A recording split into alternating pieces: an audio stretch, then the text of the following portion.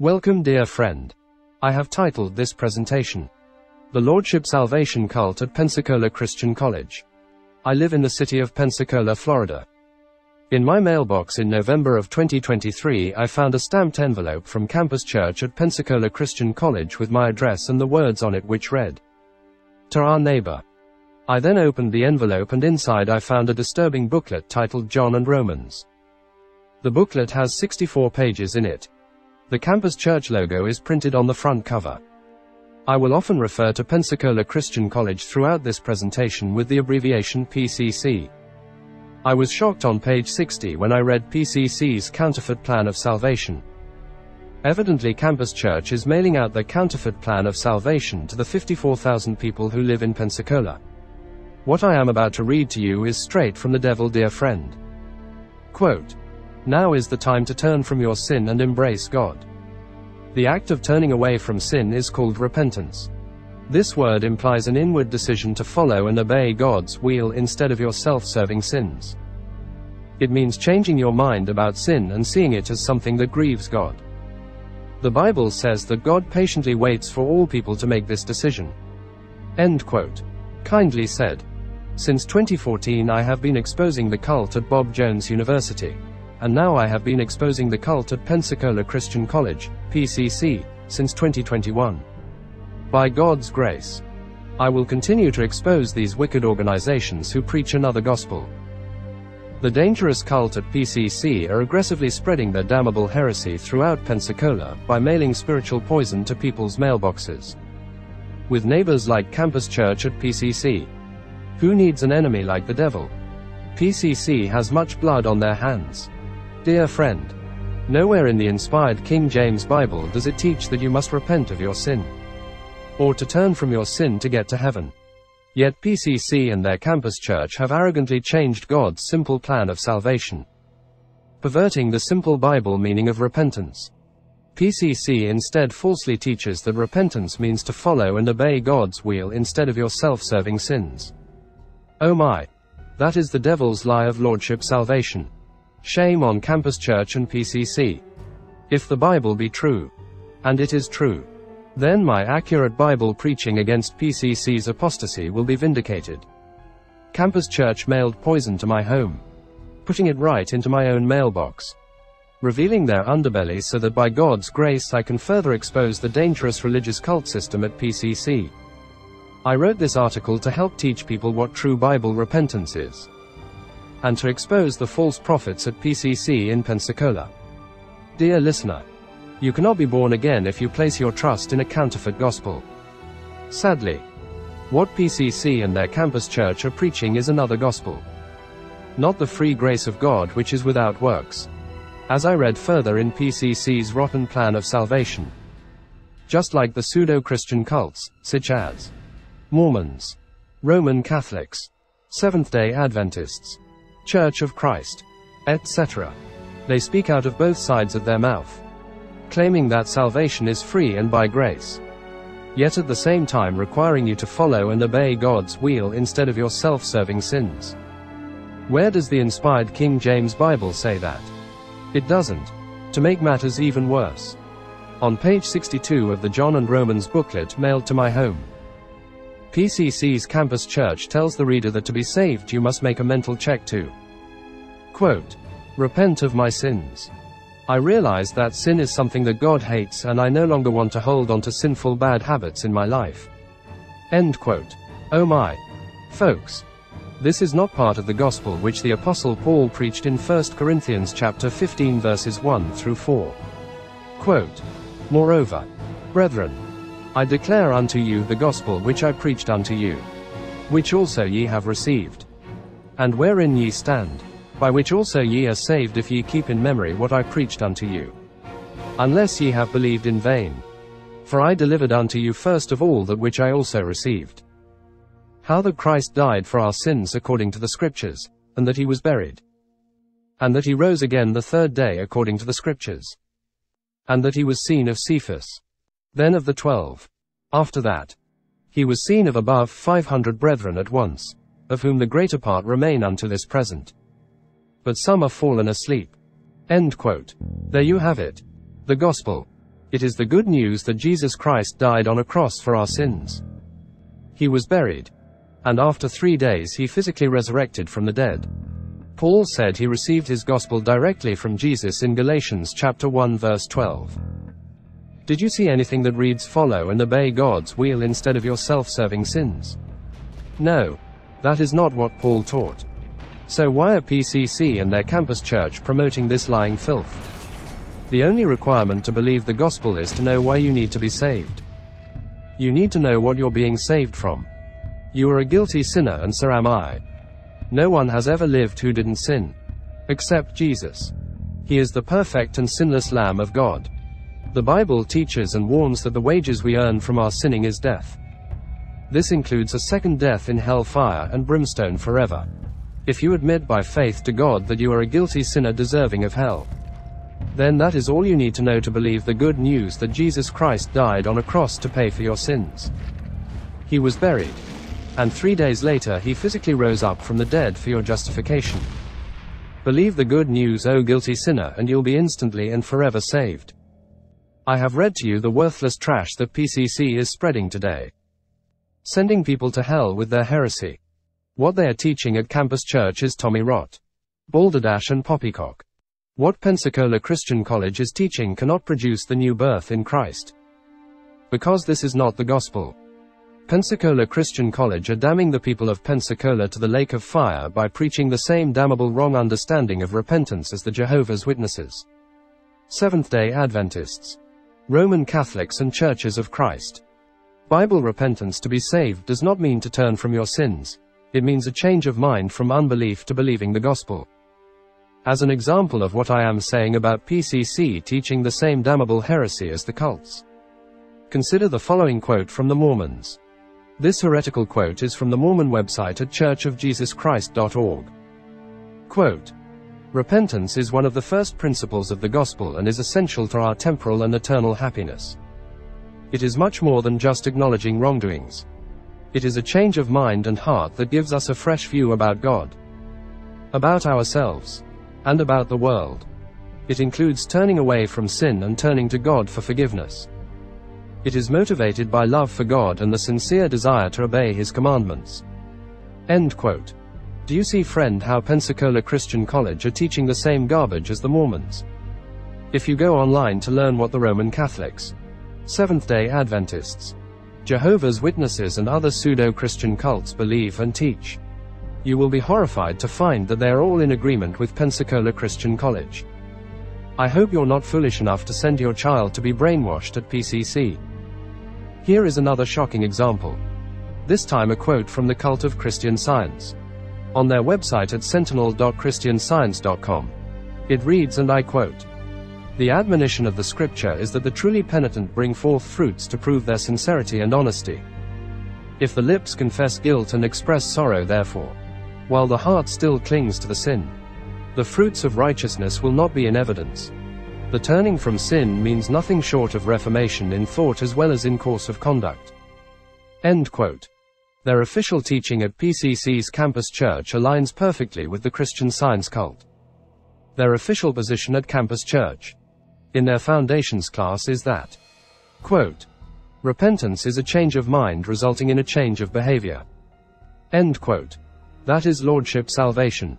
PCC errantly requires that your behavior change as proof you've been born again. Nowhere does the inspired Word of God teach that repentance unto salvation will result in behavior modification. PCC are guilty of mixing works with grace. They are tragically caught between grace and works. Jonah chapter 2 verse 9 says that salvation is of the Lord. Either God does the saving, all of it, or else you don't get grace. It's as simple as that. Jesus died on the cross to pay for your sins and mine. He does not require that you first decide to reform your life, do a better job of not sinning, and begin to follow Christ as a condition of receiving God's free gift of eternal life. I am so sick and tired of ungodly preachers embellishing God's simple plan of salvation. As Pastor John Ritchie says, they've been smoking tulip. That is, they are all wicked Calvinists who preach a counterfeit plan of salvation that requires partial faith in Christ plus giving up your sinful bad habits. Yet those liars will all insist that salvation is still by grace alone through faith alone in Christ alone. Well, if it is by grace and faith alone, then why do we have to forsake our sinful bad habits to obtain eternal life? I hope, dear friend, as I do, that you see something very wrong with this picture. What PCC is preaching today is not a free grace gospel. It is Calvinism. It is a deadly lie of the devil. It is another gospel which cannot produce the new birth by the Holy Spirit of God. Faith is the only righteous thing that I can do. They love their money so much at PCC and Campus Church that they couldn't care less about the truth I am sharing with you. I hope you care. God cares, I can assure you of that. Right doctrine matters. I said right doctrine matters. It really does. In 2 Timothy chapter 2 verse 2, the Apostle Paul tells young Timothy, quote, "And the things that thou hast heard of me among many witnesses, the same commit thou to faithful men, who shall be able to teach others also." End quote. Please don't miss those two words. The same. Paul told Timothy to commit the same doctrines of the Christian faith to faithful men, as were also handed to him, so they could hand those sound doctrines down to the next generation. Well, that is what I am faithfully doing. I am handing down a free grace gospel to the next generation.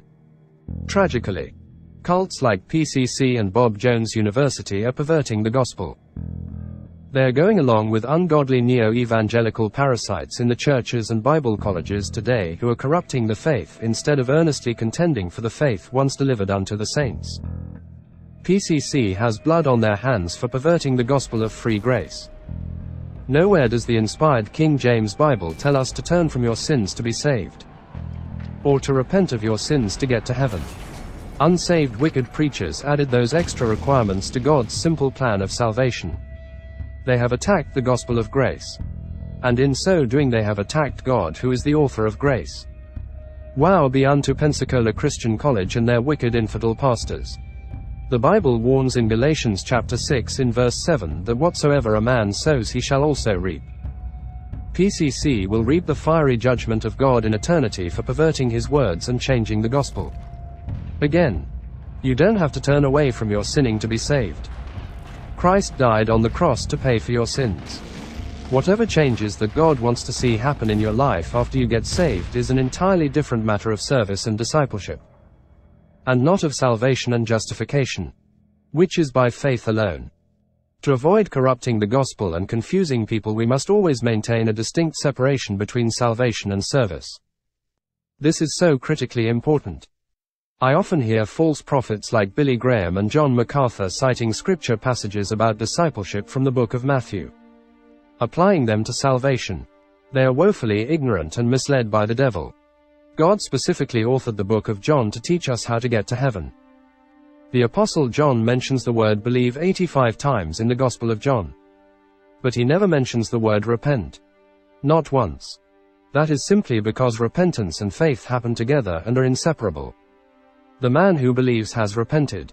That is, he has changed his mind from unbelief to belief. Repentance cannot mean anything more if eternal life is to remain a free gift, as Romans chapter 5 verse 18 tells us. A gift can only be taken, without any stipulations or obligations. So why do the wicked pastors at PCC require lost sinners to turn from their sinful bad habits and submit to obey God's will instead of their own self-serving sins to be saved? That is not the gospel. Not even close. PCC have been corrupted by the hell-bound cult at Bob Jones University, who are consumed with the devil's fallacy of lordship salvation. What one generation tolerates, the next generation will embrace. On Roman numeral page 12 in the introduction to his helpful book titled I Never Knew You, The Horror of the Great White Throne Judgment and How You Can Avoid It, Michael Patrick Bowen writes these helpful words. Quote, "Here is the gospel. God says that we are sinners and that no amount of good works or behavioral changes on our part could ever make us holy enough to enter heaven. God sent his Son to pay for all of our sins. Jesus paid for our crimes by dying on the cross for us all. His dead body was buried in a grave. On the third day Jesus arose from the dead. The instant you believe this, he knows it and he saves you. Verily, verily, I say unto you, he that believeth on me hath everlasting life." John chapter 6 verse 47. The free gift is based solely upon your trust in what Jesus did for you and has nothing at all to do with what you do for him. For by grace are ye saved through faith, and that not of yourselves. It is the gift of God, not of works, lest any man should boast. Ephesians chapter 2 verses 8 and 9. End quote. Salvation is not a reward for the righteous. It is a gift for the guilty. Salvation is not doing your best. It is having Christ's best put to your account through receiving him by faith. Turning away from sinful ways would be a work. Faith puts all of the merit where it belongs. On the object of our faith. Jesus and his work. If to repent means to forsake our sinful ways to be saved. But Jesus already paid for our sins by dying on the cross. Then what are we repenting from? The true gospel always points you to Christ. A false gospel always points to you.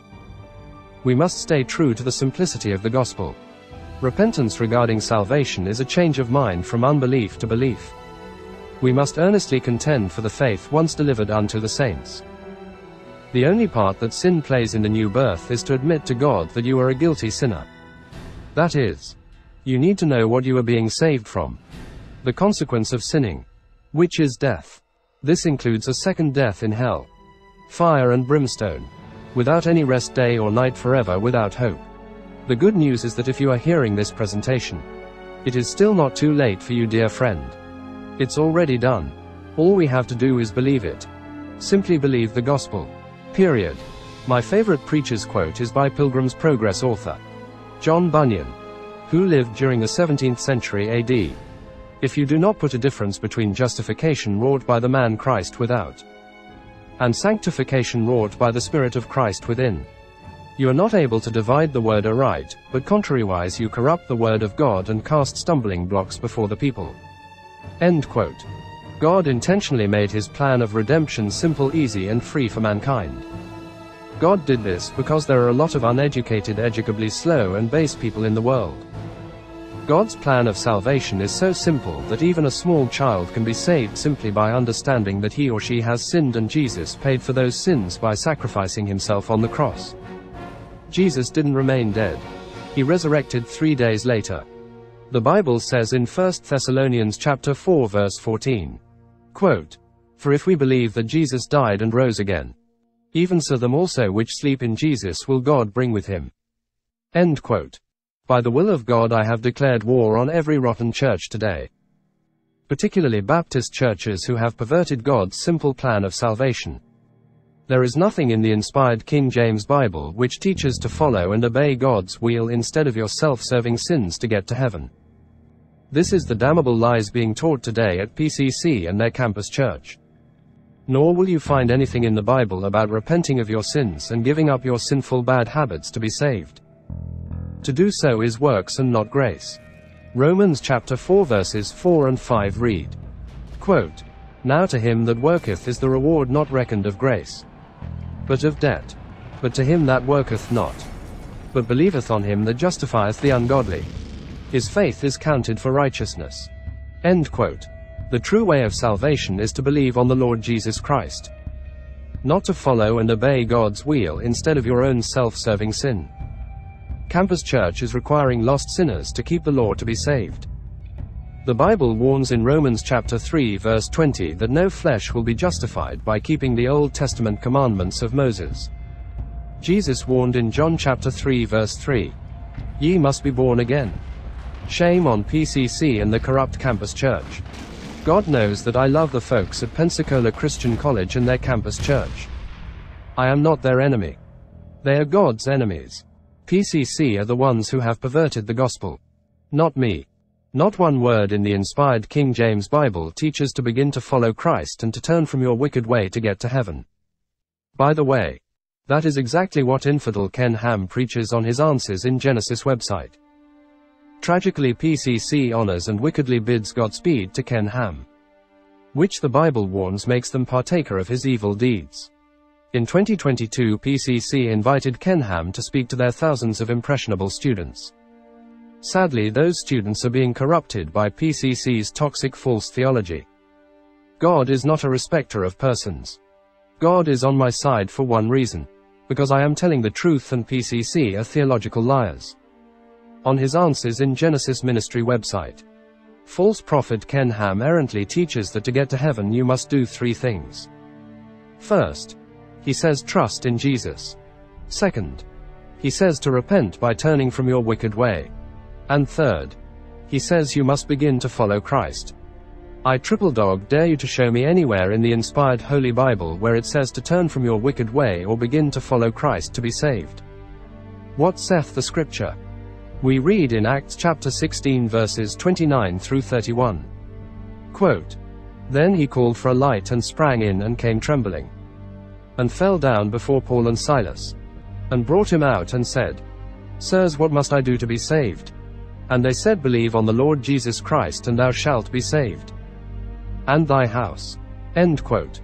Did you get that? Paul and Silas told him that to be saved he just needed to believe on the Lord Jesus Christ. There was no mention of turning from his wicked way, nor to begin to follow Christ. They didn't tell the Philippian jailer in Rome to get water baptized or join a religion, nor to faithfully attend a church. They only told him to believe on the Lord Jesus Christ. But don't we have to repent to be saved? Yes, absolutely. But repentance is simply a change of mind unto the gospel itself. Anybody who says that repentance is a separate act from faith is preaching another gospel. In the Gospel of John we find the word believe mentioned 85 times. But the word repent is not mentioned even 1 time. That is because repentance is automatic. The man who believes has repented, and the man who repents has believed. Dr. John R. Rice used to wisely say that repentance and faith are not 2 steps to be saved, but rather they are 2 parts of 1 step. I heard a helpful illustration many years ago about repentance and faith. Using an airplane.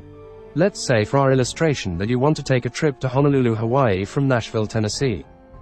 You don't get on a plane traveling toward Honolulu. But then you also need to leave Nashville. No. As you are headed for your destination, you are simultaneously leaving your origin. Likewise, when you put your trust in Jesus Christ, you are turning away from your unbelief.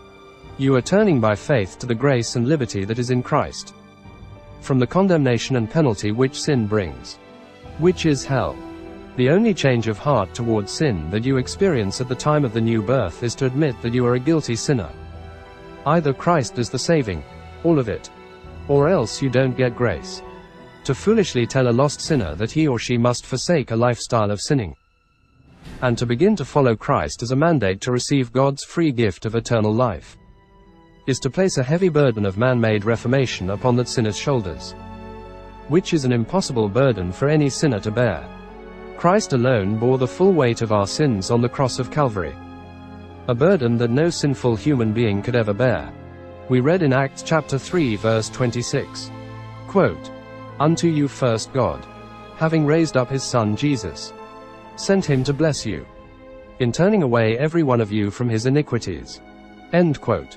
Carefully notice that Jesus does the turning, not you or me. We cannot turn from our sins. No one can. Galatians chapter 2 verses 20 and 21 read, quote, I am crucified with Christ. Nevertheless I live, yet not I, but Christ liveth in me. And the life which I now live in the flesh I live by the faith of the Son of God, who loved me, and gave himself for me. I do not frustrate the grace of God. For if righteousness come by the law, then Christ is dead in vain. End quote. Again, carefully notice that it is Christ and not we ourselves who lives the Christian life through us as God's children. The true plan of salvation is that you simply come to God as an ungodly sinner, and you put your trust in Jesus Christ because of what he did through Calvary's cross to pay your debt of sin. Simply receive Christ's sacrifice on the cross as full payment for your sins. Starting text. Believe that he was buried, but then 3 days later he physically resurrected miraculously from the dead. This is the gospel. That is, the good news that Jesus died on a cross, was buried and resurrected the 3rd day from the dead. Believe this good news, friend, and God promises to save you immediately and forever. Going to heaven is that easy, free and simple. There is nothing else you must do. I heard Steve Pettit, the former incompetent president of Bob Jones University from 2014 to 2023, say in a chapel sermon from January 26, 2015 that was titled, What Does It Mean to Run the Race? Quote, You can't just speak about getting saved and you accepted Christ and then that is it. There is a justification. There is a sanctification. There's ultimately a glorification. And though there are three parts, they are all part of the whole and you cannot separate them. In order for you to qualify for the award, you have to get into the race. You have to stay in the race. And you have to finish the race. If you want to win, you have to run to the end. And winning in the Christian life is everything, because if you lose, if you don't finish, you lose everything. You lose your soul. And so, the Christian race is the life of faith that begins, is run, and is finished when we cross over into heaven. End quote. Steve Pettit is very wrong. He is preaching the devil's lie of Calvinism. He is not saved. Pettit is teaching the well-known Calvinist heresy known as the perseverance of the saints. I believe in the preservation of the saints, not the perseverance of the saints.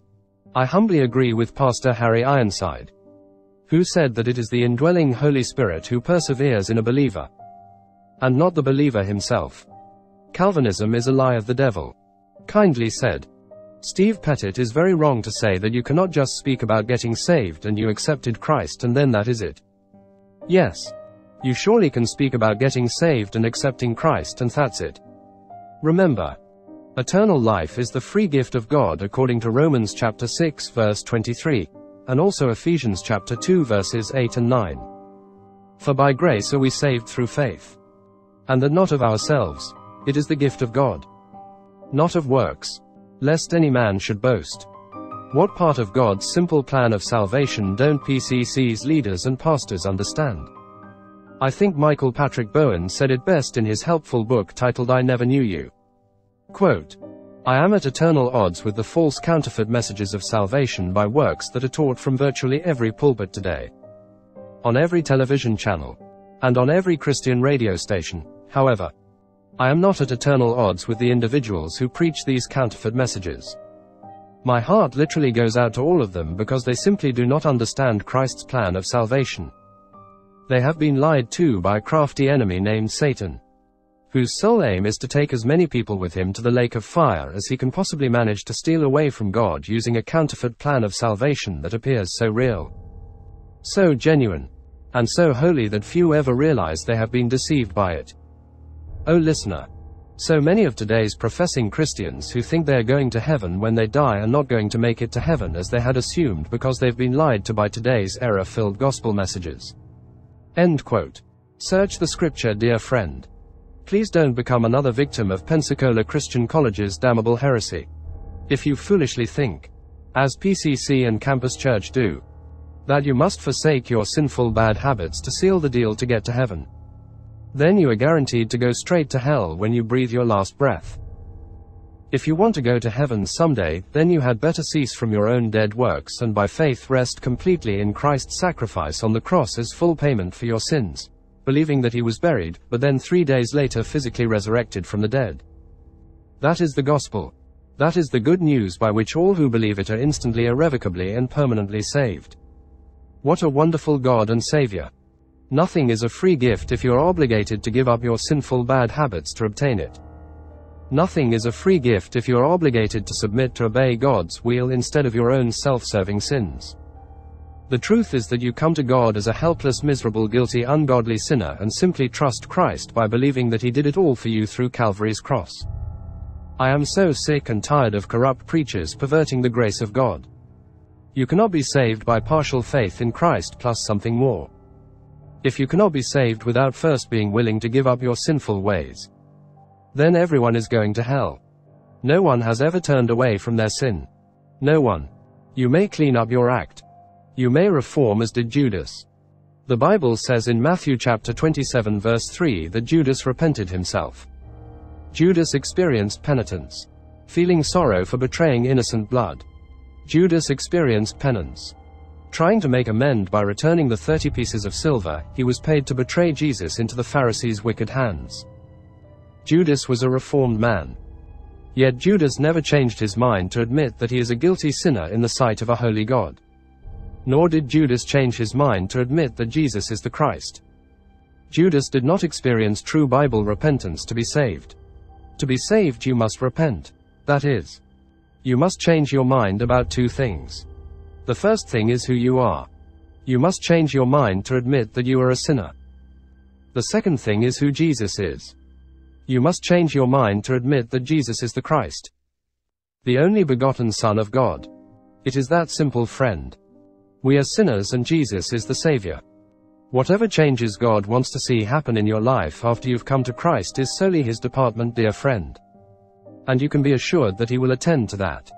God is not an absent parent.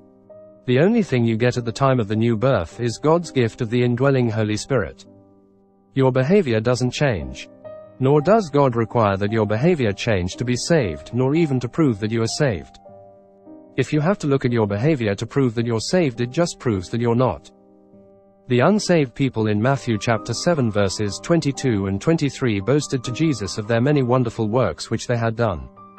They had been reformed. They were living a changed life. Yet Jesus denied knowing them as His sheep, and they were cast into hell forever. They failed to trust Christ alone. So just because a religious person's life has changed for the better is no indication of whether they're saved or lost. The only sure way to determine if someone is saved or not is by the direct testimony from their mouth concerning Jesus Christ. Remember, Jonah chapter 2 verse 9 says that salvation is of the Lord. Our only role in God's plan of salvation is the beggar's part. Also consider Cornelius in Acts chapter 10. Whom the Bible says fasted, prayed, gave alms to the poor, and feared God. He was a good and upright man who feared God. Yet he was not saved. Cornelius didn't get saved until verse 44. So just because someone's life has changed for the better doesn't mean they're going to heaven. You must be born again. Most people have churchianity without Christianity. And they're still lost in their unbelief and false religion. In one of my favorite Bible study helps, Pastor Brad Strand writes in his excellent work, The Strand Study Bible, on page 2070. Quote, whereas religion says, look what I've done for Jesus. I've been good, baptized, faithful to church, etc. That is, religious works, but Christianity says, look what Jesus did for me.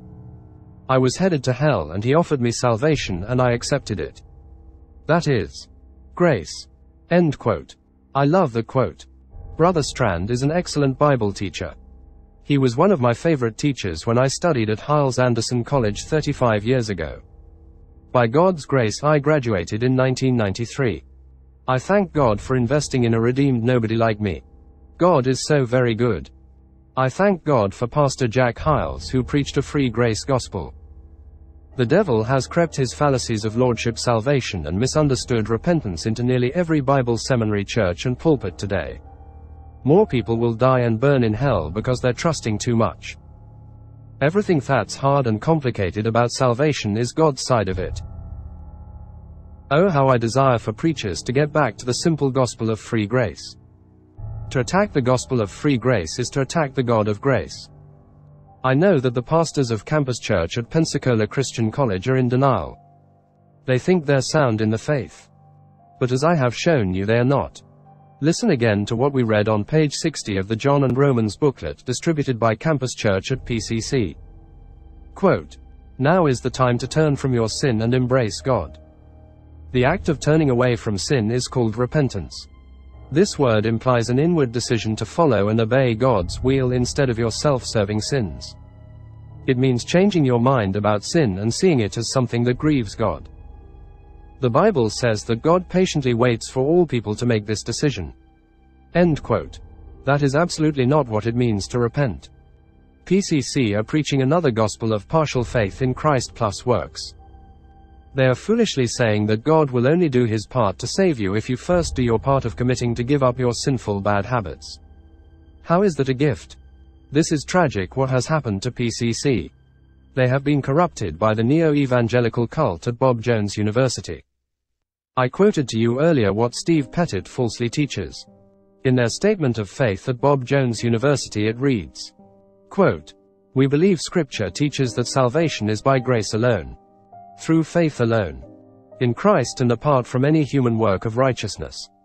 God offers this salvation freely to all men who are willing to repent and turn from their sins and place their full faith and trust in the atonement Christ made by His finished work on the cross. End quote. The best place to hide a lie is between two truths. The greatest deception is the half-truth. Because the part that is true can be defended with incontestable logic. In Bob Jones University's statement of faith, they are correct that salvation is by grace alone through faith alone in Christ alone apart from human works of righteousness. But then they totally and horribly contradict themselves, as all false prophets do, by saying that you must be willing to repent and turn from your sins. You cannot show me that in the inspired Word of God. Wicked infidels added those extra requirements to the Bible. They are claiming that God won't save anyone unless they are first willing to clean up their life of sin. That is not how getting saved works. God's way is that you come as you are, without sacrificing anything, and you wholly lean on Jesus' name apart from all human works or giving up anything. God saves you by faith alone, and then He seals and indwells you with His Holy Spirit. John chapter 16 verse 13 calls the Holy Spirit the Spirit of truth. Romans chapter 8 verse 9 calls the Holy Spirit the Spirit of Christ.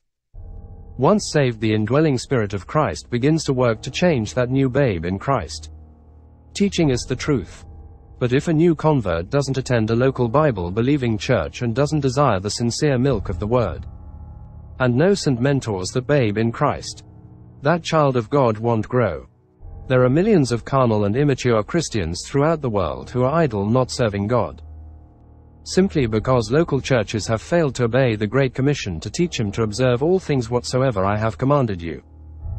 Incompetent preachers need to stop sinfully tampering with the gospel in a futile attempt to force people to live holy lives, and instead start preaching a free grace gospel and then mentor new converts with the Word of God. In his helpful book called Salvation is More Than Being Saved, Chapter 3, Pastor Jack Hyles makes these tremendous statements. Quote, "It is God who places in us the new nature and regenes or regenerates us. Just as the Good Samaritan took the wounded man to the inn and commissioned the host to care for him, even so upon regeneration the newborn Christian is to place himself in a New Testament church, so that church and the Christians therein can be used by the Holy Spirit for the converting of a life that was used for self, to be used for others, that was lived in sin to be lived in righteousness, and that was producing works of the flesh to produce the fruit of the Spirit. Conversion then is the work of the church and its members as they are led by the Holy Spirit to change the life and work of one who has been regenerated. Redemption is a work of God the Son. Regeneration is the work of God the Holy Spirit. Justification is the work of God the Father as He declares the sinner righteous in the Son. Conversion then becomes the work of the church as we change the use and purpose of a life." End quote. That is great truth. Your behavior may never change. PCC and the knucklehead incompetent pastors at Campus Church evidently don't understand the meaning of a gift. A gift is something freely given without any stipulations or obligations. If God requires anything from you in return for the new birth, other than to take it by faith, then it cannot truly be a gift. It would be a reward or a trade of sorts, which is the satanic heresy which John MacArthur preaches. But don't take my word for it. Listen yourself to what John MacArthur says in his popular 1988 book titled The Gospel According to Jesus. Pastor John MacArthur even heretically uses the word exchange concerning how to be saved. On page 140, John MacArthur foolishly states, quote, "Thus in a sense we pay the ultimate price for salvation when our sinful self is nailed to a cross. It is an exchange of all that we are for all that Christ is. And it denotes implicit obedience, full surrender to the Lordship of Christ. Nothing less can qualify as saving faith." End quote. Dear listener, salvation is not an exchange. Receiving the free gift of eternal life is not a trade. John MacArthur is preaching another gospel of partial faith in Christ plus works. Salvation is not doing your best. It is having Christ's best put to your account through receiving Him by faith. God will not save anyone who is trying to be saved. He will only save those who are trusting to be saved. Salvation is received, not achieved. Religion is man trying to reach God through human effort. But Christianity is God trying to reach man by the sacrifice of His only begotten Son on the cross. Please beware of anyone who teaches that God requires something from you in return or as a condition of receiving His gift. PCC and their campus church require that you be willing to turn away from your sinful bad habits to be saved. Which is works. In Jonah chapter 3 verse 10, the Bible says that God saw their works, that the people turned from their evil way. This verse also says that God repented. But we know that God is incapable of sinning. So how then can God repent? Obviously, God simply changed his mind not to destroy the Assyrian people. Because they turned from their evil way, they did not get saved. Here again is the false gospel taught by PCC's campus church on page 60 of their John and Romans booklet. Quote, "Now is the time to turn from your sin and embrace God." The act of turning away from sin is called repentance. This word implies an inward decision to follow and obey God's will instead of your self-serving sins. It means changing your mind about sin and seeing it as something that grieves God. The Bible says that God patiently waits for all people to make this decision. End quote. PCC are creating doubts in sinners' minds, not dissolving them. Christ came into the world to die on a cross to pay our debt of sin. He does not demand that you first promise to clean up your life. Try to do better. Resolve in your heart to sin less. Nor anything else. Faith is the only righteous thing that I can do. Another one of my favorite preacher excerpts is from Pastor Harry Ironside, who said in his gospel tract titled "What is the Gospel?" Quote, "The gospel is not a call to repentance, or to amendment of our ways, to make restitution for past sins, or to promise to do better in the future.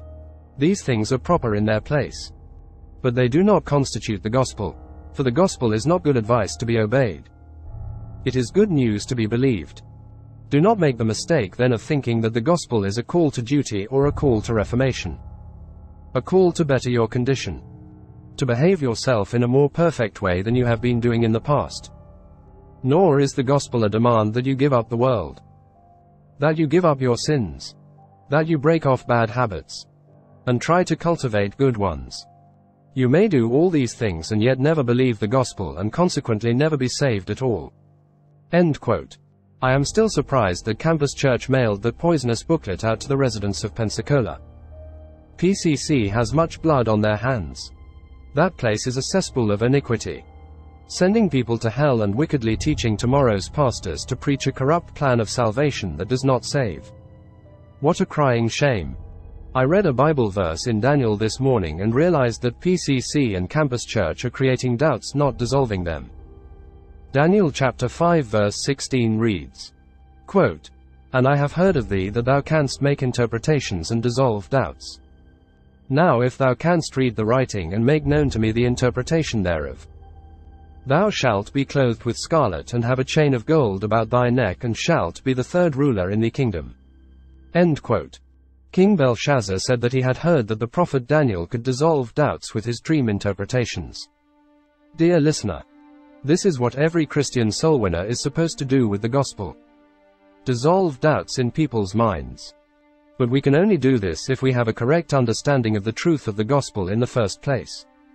You cannot preach the truth if you do not have the truth. Any pastor who supports this corrupt institution at PCC is partaking in their evil deeds. I am ashamed that the sword of the Lord continues to promote PCC for filthy lucre. The sword of the Lord wickedly promotes PCC in their monthly publication. In so doing they have blood on their hands. Partakers of PCC's counterfeit gospel. Campus Church and PCC cannot dissolve doubts by confusing people to think that getting saved is a trade or exchange of sorts. Sadly, they are only creating doubts with their misunderstood repentance. Not one verse in the King James Bible says to repent of your sins to be saved. Hebrews chapter 6 verse 1 says to repent of your dead works. That is, we must change our mind from the dead works we've been foolishly trusting in, to instead by faith rely upon the finished work of Jesus Christ through Calvary's cross to get us to heaven. That is the only way to be saved, which does not require for you to give up your sinful bad habits. Remember, eternal life is a free gift according to Romans chapter 5 verse 18. By God's grace I will continue to expose these devils.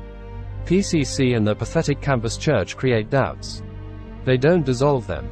They confuse lost sinners about what is necessary to get to heaven, placing the burden of sin upon the sinner's shoulders instead of upon Christ, who bore the total weight of our sins on the cross. If you are okay with PCC's false plan of salvation, Then you are cursed by God for supporting a counterfeit gospel, and you need to get saved. No one has ever been born again who turned from their sinful behavior to be saved. Because that is works. Read for yourself what works Jesus said you must do to be saved. John chapter 6 verses 28 and 29 read, quote, Then said they unto him, What shall we do, that we might work the works of God? Jesus answered and said unto them, This is the work of God, that ye believe on him whom he hath sent. End quote. You won't be saved until you trust in Jesus Christ alone. Carefully notice that Jesus didn't say to follow and obey God's will instead of your self-serving sins. No. PCC says that lie. Jesus said the work of God is to believe on him. The Greek noun for repent is metanoia, which simply means a change of mind. The Greek verb form of the word is metanoio, which means to think differently. These words do not mean to follow and obey God's will instead of your self-serving sins. These Greek words for repent do not mean I repent of my sins. Repentance does not mean I realize that sin is something that God hates and I no longer want to hold on to my sinful bad habits. PCC teaches this horrible lie. I applaud Pastor Harry Ironside for getting repentance correct, who writes in his helpful book titled Except Ye Repent on page 16. Quote, Which comes first? Repentance or faith? In Scripture we read repent ye and believe the gospel. Yet we find true believers exhorted to repent and do the first works. So intimately are the two related that you cannot have one without the other. The man who believes God repents. The repentant soul puts his trust in the Lord when the gospel is revealed to him. Theologians may wrangle over this, but the fact is no man repents until the Holy Spirit produces repentance in his soul through the truth. No man believes the gospel and rests in it for his own salvation until he has judged himself as a needy sinner before God. And this is repentance. End quote. The only thing that we need to repent from to be saved is unbelief. Repentance is admitting to God that you are a guilty sinner, not turning away from your sinful behavior. Here is another awesome quote from Pastor Harry Ironside. Quote, Repentance is the recognition of my sinnership, the owning before God that I am as vile as he has declared me to be in his holy word. End quote. Pastor Jack Hyles biblically states concerning repentance in his sermon titled, The Goodness of God Leadeth to Repentance. Quote, Repentance is not some little silly I am sorry. Repentance is not simply a fear of God. Repentance is not a monk fasting and afflicting his body in a monastery. Repentance is not remorse because of sin's consequences. Repentance is not penance performed before the Pope as you kiss his toe. Repentance is not being sorry for what I've done wrong. It is not confessing one's sins to a priest. It is not just conviction of sin. It is not the signing of a pledge of abstinence. Repentance is that thing when you come before God and see yourself as you are, and see him as he is, and say with Isaiah, Woe is me, for I am unclean. End quote. Do we need to realize our sinful condition to be saved? Yes, of course. But there is not one verse in the entire Holy Bible which requires a person to forsake sinful ways to be saved, nor to be willing to give up your sinful lifestyle to be saved. Such embellishments to God's simple plan of salvation is works and not grace.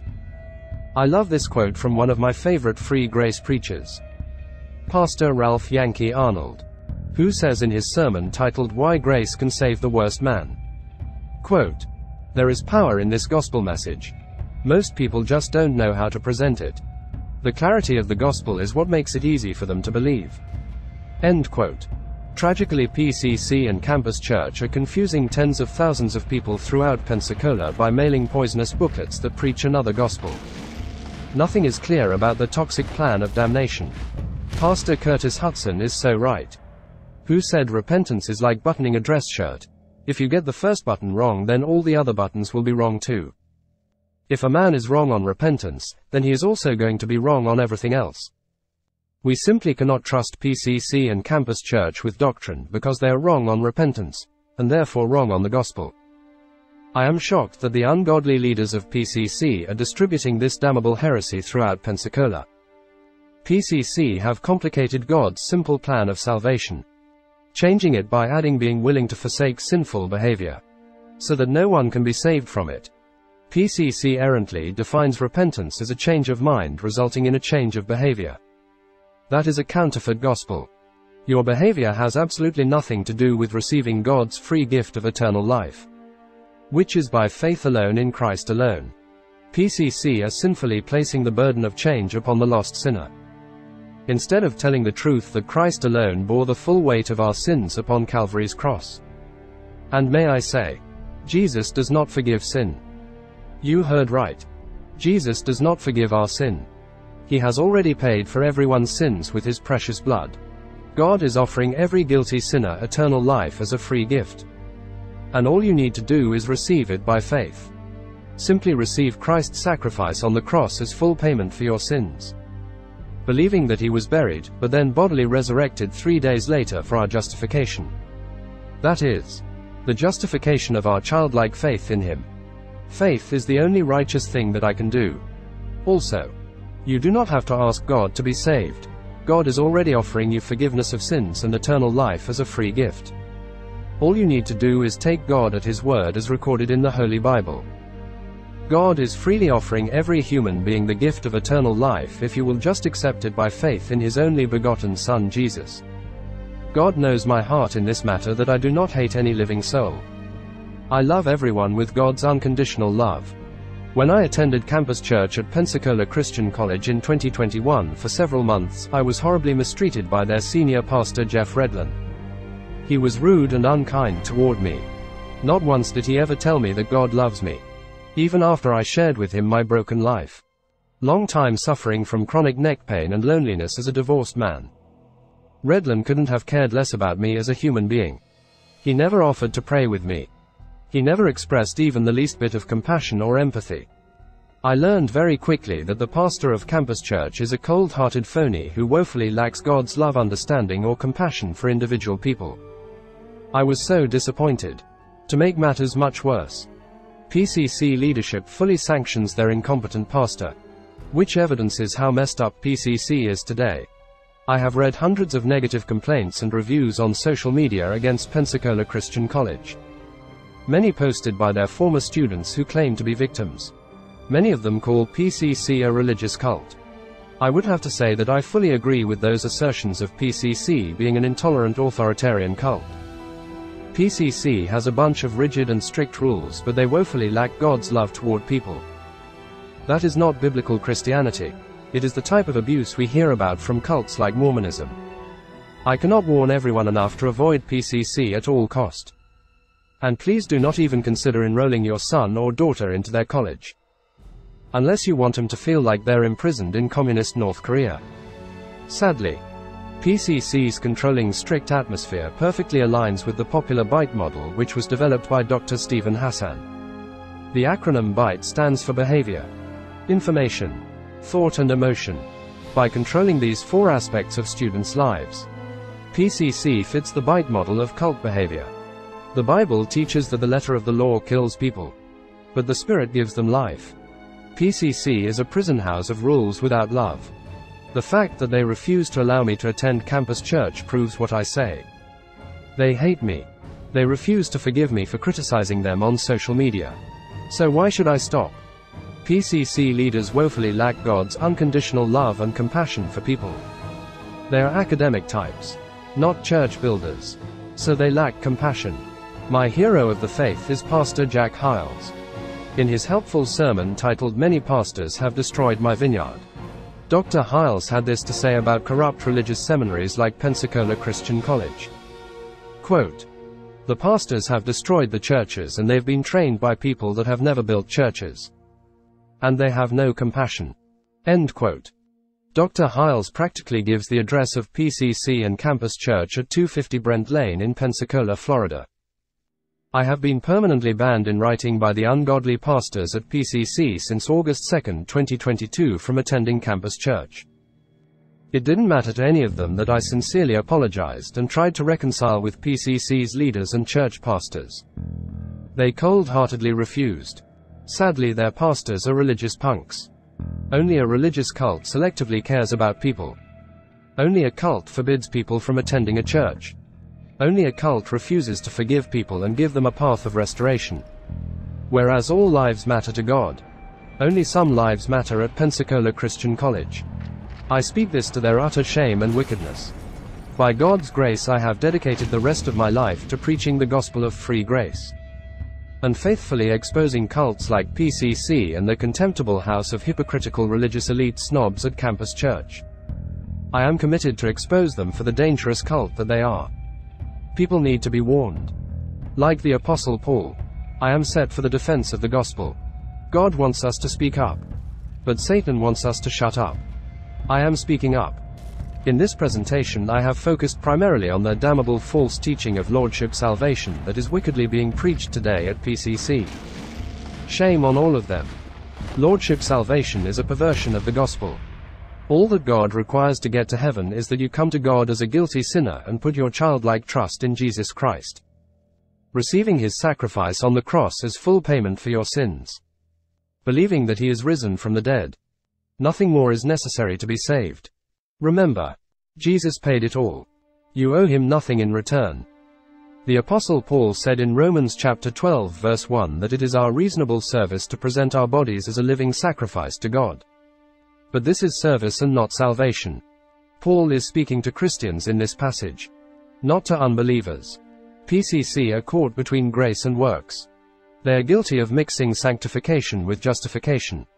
They are guilty of combining service with salvation. If you were to ask me why I think I am going to heaven when I die, I would simply answer that it is because of what Jesus has already done to pay for my sins through Calvary's cross. By the precious blood that he shed on the cross, Jesus raised up from the dead the third day. He ascended into heaven as my high priest. Jesus entered into the holy place, and in the presence of God, the Father, he sprinkled his liquid blood upon the heavenly mercy seat. The price had finally been paid in full for the sins of mankind. Eternal life is a gift that is already paid for. All I had to do was accept it by faith. And I did at age 13. I dare not trust the sweetest frame, but wholly lean on Jesus' name. That is the only reason I am going to heaven. Because of what Jesus did to pay for my sins. I am trusting Christ alone and nothing that I could ever do of my own merit. I am a sinner and Jesus is the Savior. It is that simple. It saddens me that Pensacola Christian College has been deceived by Satan, misled to follow a different plan of salvation which is rooted in neo-evangelicalism and not upon the true, tried and tested inspired Holy Bible. Turning away from your sinning is works. Plain and simple. You cannot be saved by doing the works of the law. When I got saved at age 13 in 1980, the first thing I remember is that God's indwelling Holy Spirit started to convict me about the sins in my life. God went to work immediately trying to change me. But this had absolutely nothing to do with getting saved. I got saved by coming to God as an admitted sinner, and I trusted Jesus as my personal Savior. That is all. The issue of my sinning never came up at the time I was born again. I just heard the gospel and knew I wasn't saved. I knew in my soul that I was a guilty sinner. But no more. If someone had lied to me by saying that I needed to be willing to forsake my sinful ways to be saved, I would have refused getting saved, thinking that I am not capable of doing such a thing. I would not have been willing to make such a serious commitment to be willing to clean up my life, to turn over a new leaf and live a changed life from now on. Tragically, this is the type of crap. I said crap. That is being preached in nearly all Bible colleges and churches today. This garbage is preached on Pacific Garden Mission's Unshackled radio program. It is preached by nearly all 45,000 churches in the apostate Southern Baptist Convention. A counterfeit gospel that requires turning away from your sinful activities to get to heaven is being preached from nearly every pulpit today. It is blasphemy against the Word of God. I have received hundreds of ministry emails from confused and depressed religious people who have been lied to by Ray Comfort, Kirk Cameron, John MacArthur, Billy Graham, Franklin Graham, Joel Osteen, William Lane Craig, Chip Ingram, Joyce Meyer, T.D. Jakes, Rick Warren, Max Lucado, Marty Heron, Gary Walton, Jeff Redlin, Timothy Zacharias, Chuck Phelps, Steve Pettit, Ken Ham, Beth Moore, William Grady, Keith Gomez, Sam Gipp, Sam Adams, Paul Washer, Adrian Rogers, Charles Stanley, Jimmy Swaggart, Pat Robertson, Todd Friel and other infidels who pervert the gospel, falsely teaching lost sinners that God will not save them unless they first turn away from their sinning. That is not how God's simple plan of salvation works. Those wicked false prophets are corrupting the gospel in an attempt to force people to live a holy life. But in so doing they are misleading and giving those people a false hope in a counterfeit gospel, a perverse gospel that cannot produce the new birth which is necessary to enter into God's kingdom. Jesus warned in John chapter 3 verse 3, "Ye must be born again." Salvation is of the Lord. Our only part in getting saved is the beggar's part. Everything that is hard or difficult about salvation is God's part. Our only part is simply to believe the good news of Jesus Christ crucified, buried, and risen the third day. It is not what we do, that is, works, that gets us to heaven, but rather, it is what Christ did for us, which is grace. So trust what He did, not what you do, and heaven will be yours. Dear listener, if you do not remember anything else from this presentation, please remember that we must keep works and grace separate from each other. We must maintain separation between service and salvation. That is what the issue is all about. Calvinism is rooted in the false teaching by John Calvin that sanctification and justification are inseparable. That is, Calvin believed that if you are truly saved, then you will live a sanctified life of holiness, works, and obedience to the Lord. In reality, what he was doing is mixing works with grace, which is a counterfeit plan of salvation. I quoted to you earlier what Pilgrim's Progress author John Bunyan said. That if we do not put a difference between justification wrought by the man Christ Jesus without, and sanctification wrought by the Spirit of Christ within, we do not divide the Word of God aright, but contrariwise we corrupt the Word of God and cast stumbling blocks before the people. John Bunyan is so right. He fully understood that grace and works must be kept completely separate, or else we will corrupt the Word of God and confuse people instead. Lordship salvation is the mixing of sanctification with justification. It is the combining of discipleship with sonship. Every believer is an adopted son of God according to John chapter 1 verses 12 and 13, and Romans chapter 8 verse 15. But Jesus is the only begotten, that is, biological, Son of God. Believers are all adopted sons of God. John Bunyan was truly a free grace preacher. We need preachers like that in every generation. Men of God who do not mix works with grace. When a preacher tells someone to turn from their sins to get to heaven, he is preaching another gospel. He is corrupting God's simple plan of salvation. He is pulling on the same rope as the devil, like Pastor Jeff Redlin wickedly does at PCC. These ungodly false prophets are arrogant, filled with hubris, disregarding right doctrine as if it were merely a trifle matter.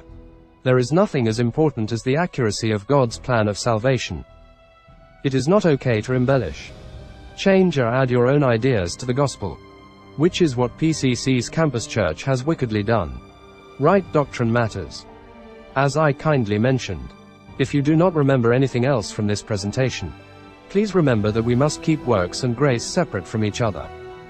I think Pastor M.R. Dehaan said it well on page 117 of his book titled Hebrews, which was published in 1959. Pastor Dehaan writes, quote, "There is a vast difference between coming to Jesus for salvation and coming after Jesus for service. Coming to Christ makes one a believer, while coming after Christ makes one a disciple. All believers are not disciples. To become a believer, one accepts the invitation of the gospel. To be a disciple, one obeys the challenge to a life of dedicated service and separation. Salvation comes through the sacrifice of Christ. Discipleship comes only by sacrifice of self and surrender to His call for devoted service. Salvation is free, but discipleship involves paying the price of a separated walk. Salvation can't be lost because it depends upon God's faithfulness, but discipleship can be lost because it depends upon our faithfulness." End quote. Bravo, Pastor Dehaan. That is exactly right. With all of the available helpful Bible study books authored by such great men of God as Harry Ironside, Martin Dehaan, and Curtis Hudson, I am astonished that most pastors today are Bible ignoramuses who preach an accursed counterfeit plan of salvation of partial faith in Christ plus turning away from your sinful bad habits, which is works, not grace alone through faith alone in Christ alone. We need a revival in our Bible seminaries and churches today of what is and what is not the gospel. Turning away from your sinful bad habits is definitely not the gospel of free grace. It is worldly man-made reformation. Remember, in God's true plan of salvation, Christ alone bore the full weight of the world's sins on Calvary's cross. But in the devil's counterfeit plan of salvation, the burden of sin is placed upon the sinner's shoulders instead of Christ. The true gospel always points you to Christ. A false gospel always points to you. Turning away from sinful ways would be a work. Faith puts all of the merit where it belongs. On the object of our faith, Jesus and his work. Salvation is not doing your best. It is having Christ's best put to your account through receiving him by faith. PCC are wickedly pressuring lost sinners to first commit to turn away from their sinful bad habits if you want to go to heaven. But that is not God's simple plan of salvation. In God's true plan of salvation, Christ died for the ungodly, and you are not required to turn away from your sinful ways to receive God's free gift of eternal life. That is why God calls it a gift. Forgiveness of sins is free. You obtain that free gift by simply taking it through faith in Jesus Christ. Taking God at his word as recorded in the written Holy Bible. You just need to believe that Jesus did it all for you. That is a very different plan of salvation than what PCC's campus church is teaching, which requires you to be willing to clean up your life of sin to be saved. I love you, dear friend, which is why I am telling you the truth. Beware of PCC's perversion of God's grace. Their gospel is not the same gospel which Jesus gave to the Apostle Paul. On Easter Sunday 2023, I visited the Fairfield Drive Baptist Church just down the street from where I live in Pensacola. The pastor's name is Josh Thompson, who teaches a Bible class at Pensacola Christian College.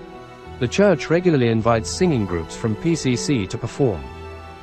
When I visited their church, I also saw recruitment literature for PCC on their tract table by the church's front door.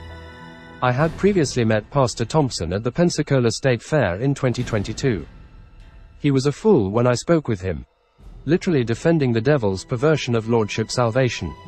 I asked him directly if he believed in Lordship salvation, to which he affirmed that he did. He quoted from Acts chapter 16 verse 31, which reads, quote, "Believe on the Lord Jesus Christ and thou shalt be saved." End quote. He insisted that the word Lord confirms that we must receive Jesus as our Lord to get to heaven. Pastor Josh Thompson then explained to me that there is justification, sanctification, and glorification, and that these things are a package deal that cannot be separated from each other. I felt sick, because that is exactly what damnable false prophet Steve Pettit teaches at Bob Jones University to their thousands of students. Bob Jones College preaches hardcore Lordship salvation. I speak this to their utter contemptible shame. Lordship salvation is a perversion of the gospel of grace. Josh Thompson is a false prophet. He teaches the exact opposite of John Bunyan. Whereas Pastor Bunyan rightly said we must keep justification separate from sanctification. Pastor Thompson and the cult at PCC falsely teach that we cannot separate them. It is a dangerous thing to say that justification cannot exist without a changed sanctified life. Do you see how the cult at PCC are corrupting God's grace? If you do not, then you also need to get saved before it is too late. PCC does not get a free pass just because they are a big and popular religious college. God is no respecter of persons, and neither am I. What PCC is preaching is another gospel. The Apostle Paul said in 2 Corinthians chapter 11 verse 6, quote, "But though I be rude in speech, yet not in knowledge, but we have been truly made manifest among you in all things." End quote. I humbly feel the same as Paul did. I do not intend to come across as being rude, offensive, or unkind. God knows my heart. But telling the truth does offend people. Even professed Christians, many of whom have succumbed to satanic deception. Jesus called the Apostle Peter Satan for suggesting that he would fight to prevent Christ from being crucified. Jesus strongly rebuked Peter for his ignorance of the scripture. So we learn that even a child of God can be deceived by the devil if we are not careful. Shame on Pensacola Christian College for shunning me, for banning me from attending their campus church, for throwing me under the bus, for putting and locking me outside the gate with Jesus and abandoning me. All because I told the truth and they hate me for it. By the way, Jesus has always been outside the gate. We read in Galatians chapter 4 in verse 16, that the Apostle Paul told the truth and the churches of Galatia counted him as their enemy for it. Isn't that sad and tragic? That is hard to imagine. You'd think that they would have thanked Paul and loved him all the more for caring enough about them to tell the truth. But they counted him as their sworn enemy. Like myself, Paul was considered a troublemaker who went around finding weaknesses in preachers. That is exactly what Pastor Jeff Redland shamefully said he and the other incompetent pastors of PCC think about me and my website ministry. In July of 2021, Pastor Redland said that they think I find weaknesses in preachers. But they are wrong. The truth is that I expose wickedness in preachers. I find and expose wicked preachers like Jeff Redland and Timothy Zacharias, who arrogantly preach and defend a counterfeit plan of salvation, insisting that to be saved you must turn from your sinning. If you are carnal, then they accuse you of never having repented and say that you were never saved at all. That is Lordship salvation, not the free gift of God which is received by faith alone. Since 2002 I have diligently labored day and night for the Lord Jesus Christ, investing over 50,000 hours of labor into my several ministry websites and blogs by the grace of God. Investing over 50,000 hours of labor into my several websites and blogs for the Lord's sake and the Gospels. Jesus has always been outside the gate. Jesus said that the world hates him. And it truly does. Jesus is the way, the truth, and the life. The fastest way to be kicked out of Bible study and sent for therapy is to tell the truth. I have been persecuted, shunned, and ostracized by both the ungodly cults at Bob Jones University and Pensacola Christian College. All because I am taking a biblical stand against their utter wickedness. Thank you, dear friend, for listening to my lengthy presentation. God knows that I humbly just want to be a blessing to others for my dear Savior. I love you all with Christ's unconditional love, whoever you may be. I made this presentation to warn everyone and speak the truth for Christ's sake. Right doctrine matters. To God alone be the glory. Great things he hath done and is doing. Thank you again for listening. And always remember, dear friend, people